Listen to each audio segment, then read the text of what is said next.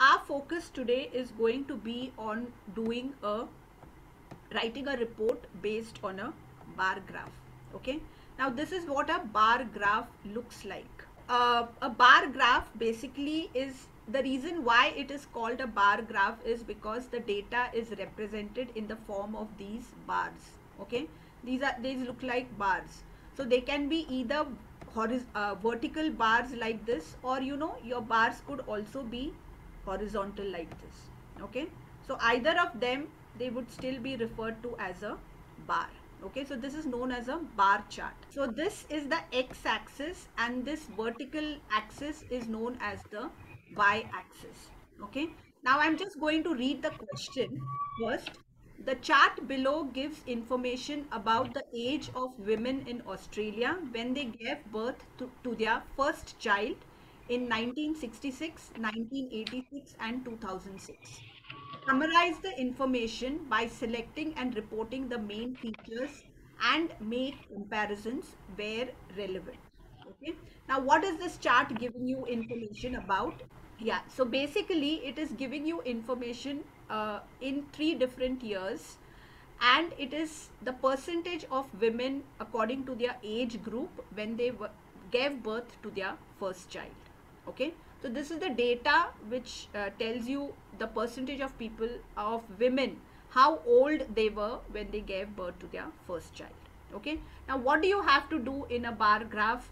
Whatever you see in the form of this diagram, you have to present it in the form of text or language. So the diagram has to be converted into language, right? This is IELTS is a test about language.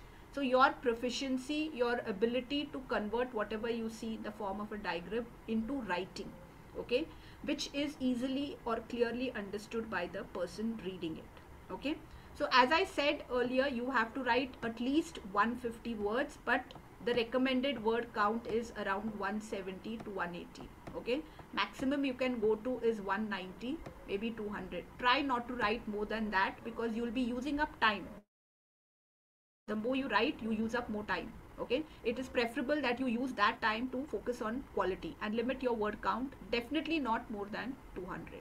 Okay, and your answers have to be written in full, no bullet points, no notes. So complete sentences which are organized into paragraphs. That is what you have to do.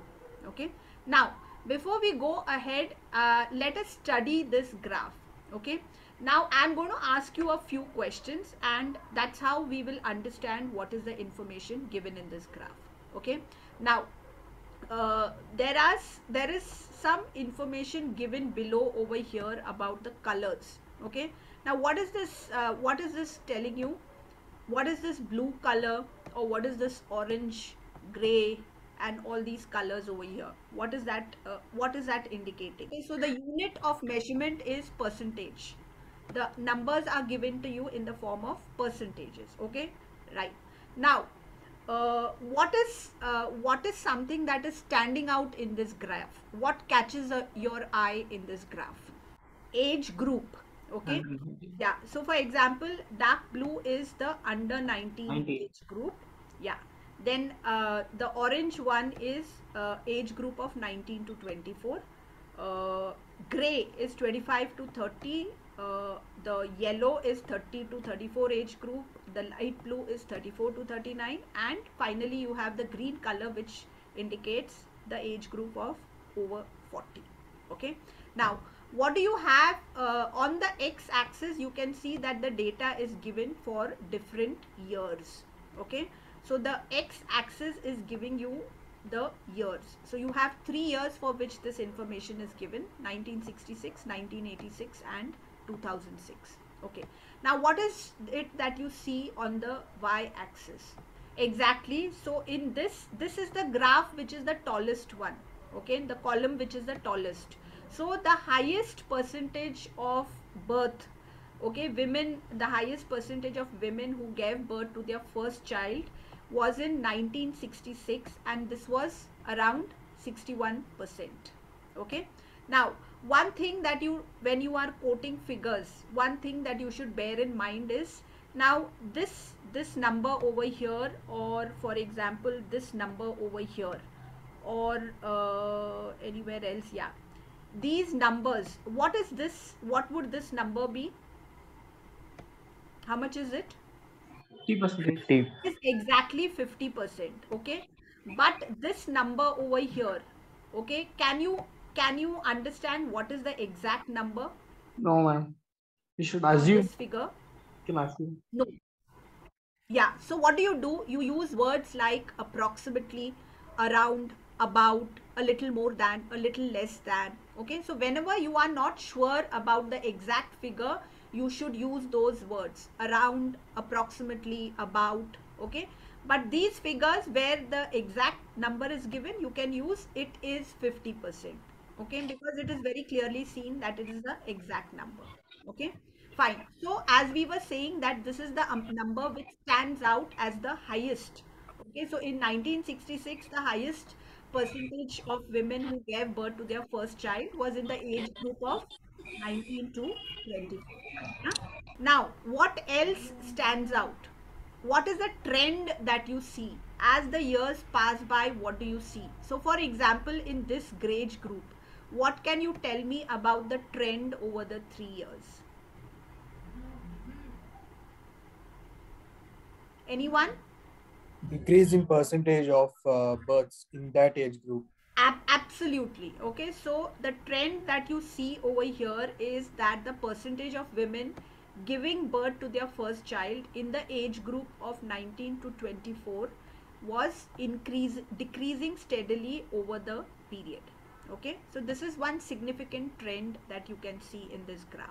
Okay, now what about under 19? What can you tell me about the trend for under 19? Under 19 also it was decreasing. Absolutely, under 19 is also decreasing. Okay, then the next age group is 25 to 30. What language can you use to describe the trend of the 25 to 30 age group? So Rise, here, rocket. sorry. It was rising rapidly, a rocket. No, it is not rising so rapidly. If you have to, I think the word that you are looking for is skyrocketing. Okay, so the Okay. word is skyrocketing. To skyrocket is when your growth or increase is happening. There is a huge increase in a short span of time. Okay, so for example, I'll tell you where you can use skyrocketing. Okay, so supposing this is your graph. Okay, this will be skyrocketing, whereas this can be as described as increasing steadily or moderately increasing, but this could be skyrocketing. Okay, so that is where you use the word skyrocketing. Now I was asking you about this age group. What word, when there is no specific trend, it is neither rising consistently nor is it falling consistently. Okay, something like this, it is going up, going down, there is no specific pattern. What is the word that you use to describe this type of a change or this type of a trend? Okay, tell me one thing, when the voltage goes up and down, what is the word that you use for that? Fluctuation. Exactly. So to describe this trend, you can use the word fluctuating. It is a fluctuating trend. Okay. Now, in the 30 to 34 age group, okay, this is your 30 to 34 age group. What can you tell me about the 30 to 34 age group? It is rising. It is rising. Okay, now this over here, if you can see, this is a moderate rise, Yes, but sir. if you can see this rise over here, this is a huge rise. So you Huge. can use the word, what word can you use for this rise here? Skyrocket. This, sorry. Skyrocketing out. No, don't use skyrocketing. This could be skyrocketing. But this, Okay. you can use the word, you can say that there was a significant increase. Okay, or it Okay. increased significantly. Or Okay. you can also use the word dramatic increase. Okay, so these are words which you can use for this, the second increase between 1986 and 2006. Okay, yeah. So this is broadly how you are going to study and interpret the data in a graph. Okay. Now, before we go ahead and look at a model answer for this bar graph or bar chart, we are just going to look at the model structure that you have for a section 1 or task 1 report. Okay, you have a very fixed structure that you can follow. If you follow this structure, you will be able to write a good report in 170 to 180 words in the given time of 20 minutes. Okay, now typically your report will have 4 paragraphs. Okay, normally on an average most of your reports you can write in around 4 paragraphs. If you think that the data is more, then maybe you can add a 5th paragraph. Otherwise you have 4 paragraphs in your report. Now, what is it that you write in your first paragraph? It is very simple. All you need to do is paraphrase the question. Okay, now what is the meaning of the word paraphrase? What does paraphrase mean? Anyone? Rearranging the sentence using synonyms. Come again. Tushar, what did you say? Rearranging the sentence using synonyms. Okay. So, not necessarily rearrange. You are rewriting the sentence. Okay. The question statement, you are rewriting it using different language but without changing the meaning of the sentence. Okay. So, yes, you can use synonyms. Okay. That is one way in which you paraphrase. So, using synonyms is one way in which you can paraphrase your sentence. But there are many other methods. Okay. You can change the active voice into the passive voice or vice versa. You can change the structure of the sentence. So what was written at the end of the sentence, you can bring it to the beginning of the sentence. You can convert a simple sentence into a complex sentence or a compound sentence or vice versa. So you can use n number of methods to paraphrase the question. What you need to do is ensure that you are using different language. Okay, and rewriting the sentence without changing the meaning. So that is what paraphrasing is. We are going to see how the question in this particular bar graph is paraphrased. Okay, now typically you can begin your introduction or the first paragraph using words like this: the graph illustrates, the graph demonstrates, or the graph shows, a very simple word, or the graph depicts. Okay, this is the language that you can use to start the sentence, and following this you will paraphrase your question statement. Okay, now some additional information that you can give in your first paragraph. You can include the values. Okay, the values are normally not written in the question, so you can include the values.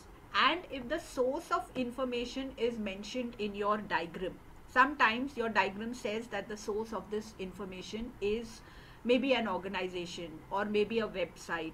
So if that is shown in your diagram, you can include that as well in the first paragraph. So this is what you write in your first paragraph. Okay, then comes the second paragraph.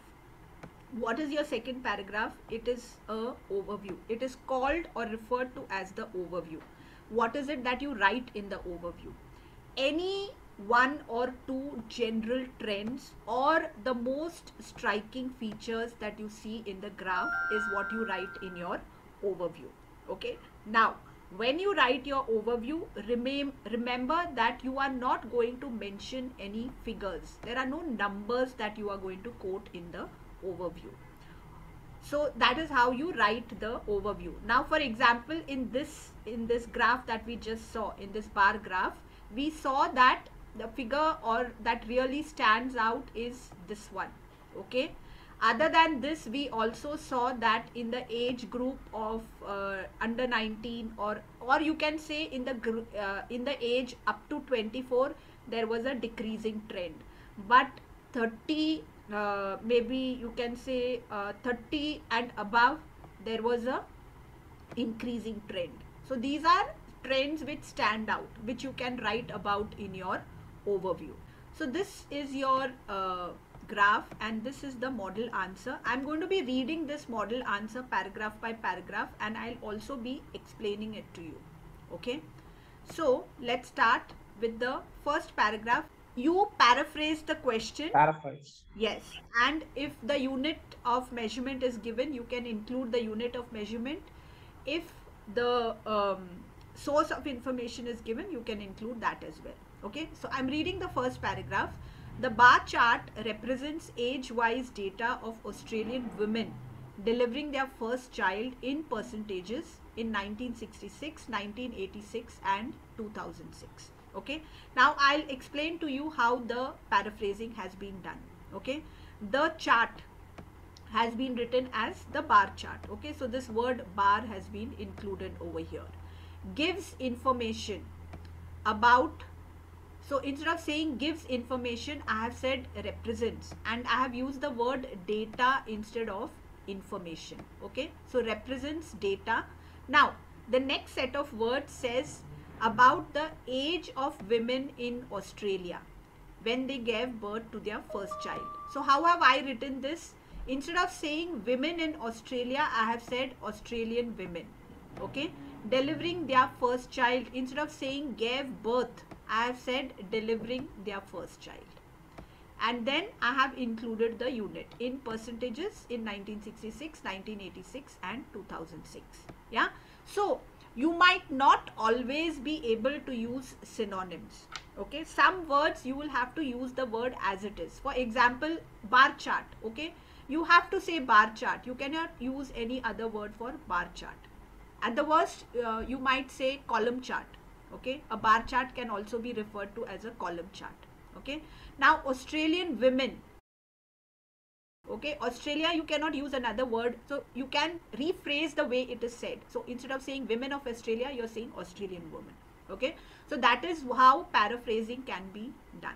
Now we are looking at the second paragraph, which is the overview. I'm reiterating what is the overview. In the overview, you are writing about the significant trends that you see, the points or the data points that stand out in your graph, and you will not quote numbers in the overview. Okay, now overall, this is a word which you can use to start the overview paragraph. Okay, so overall it is clear that in the earlier decades, a higher percentage of women had their first child in their 20s. Okay, so in the first year, for example, the highest percentage was in the 20s. People were in their 20s when they had their first child. Women rather, not people. So it is clear that in the earlier decades, a higher percentage of women had their first child in their 20s. But with passage of time, the proportion increased considerably for women in their 30s. So finally, in the last decade, you can see that the highest percentage of women giving birth to their first child is in which age group? Okay, 1 second. It is in, I think this is 34 to, yellow is 30 to 34. Okay, yeah. So this is the key point that has been written in the overview. No numbers have been mentioned. Okay, there are other points also that you can mention. For example, you can mention that the highest percentage of in 1960, it's better not to mention the year. Okay, in the earlier times the highest, but that is what has been written actually. Okay, if you want, you can say that in this age group the trend was fluctuating, or you can say that in the age group of plus 40, the percentage of women giving birth to their first child was very low, or it was insignificant.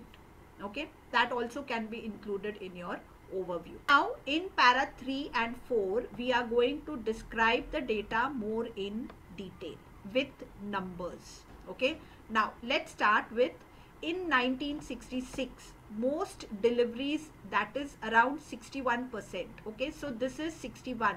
I have used the word around because it is not clear that 61, it's not very clear. So around 61% happened when women were aged 19 to 24. So this is in the 19 to 24 age group. this number dropped significantly to about 35%. Again, about 35% in 1986.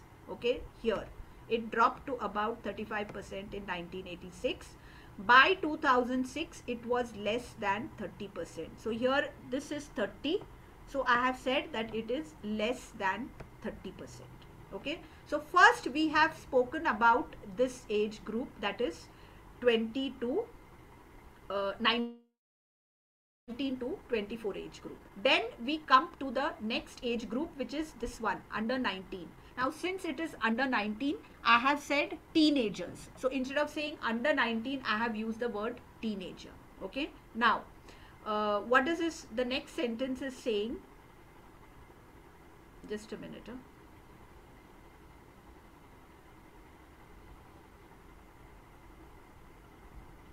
Yeah, now next we say likewise. Now why am I using the word likewise?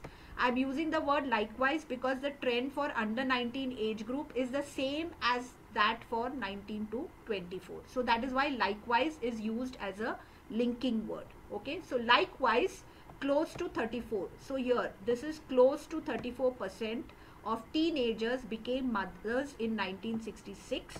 But by 2006, this proportion had dropped by more than 2/3 to approximately 11%. So here I have directly gone from this figure to this figure. No, one second. Okay, here I have not spoken about this figure in 1986. I have directly moved from here to here. Now this has actually become 1/3 of, this is 34. So 1/3 of 34 is 11%. So it has dropped by 2/3. So that is how I have expressed it differently. By 2006, this proportion had dropped by more than 2/3 to approximately 11%. Okay, so this is your 11%. Then in comparison, the 25 to 30 age group, so this age group, it showed a fluctuating trend, with the proportion of women having their first child increasing sharply from around 36% in 1966 to 50% in 1986, and then decreasing to approximately 38%. So this is 38% in 2006.